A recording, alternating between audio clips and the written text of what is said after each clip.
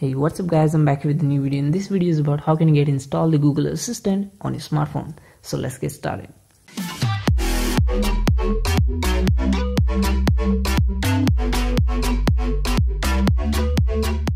Okay guys, so before starting the video I want to tell you that where I found this method. I found this method on Technical Guide, and he's one of my subscribers, and he told me, buddy, please check out my latest video I've created on the Google Assistant. And for the first time I didn't believe, but it worked. So how it's working you will see, and the requirement to get installation successful, you just make sure that your device is running on the Marshmallow variant and in the upper version like Nougat. So the device I'm using is Redmi Note 3 and its version is 6.0.1, which is Marshmallow, and it's eligible for the Google Assistant. So don't try this method on Lollipop or on the lower version of devices, because it won't work and you will dislike this video. So that is the main reason you will do it. So just make sure, because I don't want you all to get hurt. Okay, so the first requirement, you have to make sure your device is 6.0 or the above version.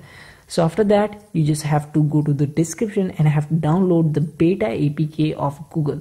So links are given in the description. Go right now, click on it, download and install. So after the installation you have to go to the setting and have to go to the additional settings, language and input, language, and change it to United States. So the reason for changing to United States is because at this time the testing of Google Assistant in the existing device are only available to United States or United Kingdom. So I just want you all to switch to the United States, and after that you can revert back to the language like English India or whatever your language is. Okay, so then after getting it done you just have to do this. And one thing more, you have to swipe you have to switch to the install apps to look for the Google app. So the list will contain Google app and you have to go to it and you have to clear some data. Like I'm looking for the Google app and here is it.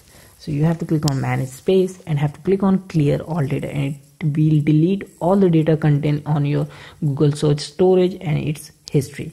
So this will delete or wipe up all the data content of Google APK, and then hold it your home button and you will get your Google Assistant. So at this time it's not working because I'm recording the screen, so this is the main reason it's not working. Can't reach Google at the moment, and this is the only reason. So you will get the Google Assistant without any technical knowledge. You just have to follow this video. So I hope you guys enjoyed this video. If you find any problem, don't forget to comment below of this video. I would love to help you out.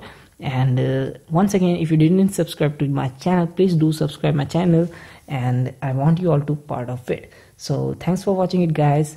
I will catch you in the next one.